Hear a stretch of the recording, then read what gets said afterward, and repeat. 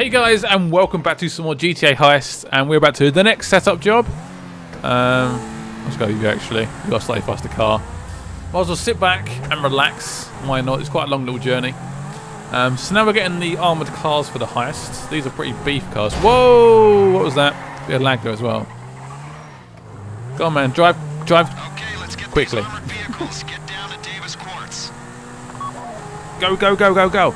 So it's quite a long little journey. I might cut some bits up, but yeah. Welcome back, guys, to some more heists as I smack my mic with my hand. Oops. I hope you guys are still enjoying it. The last... Whoa, what was that? That looked really funky on this screen.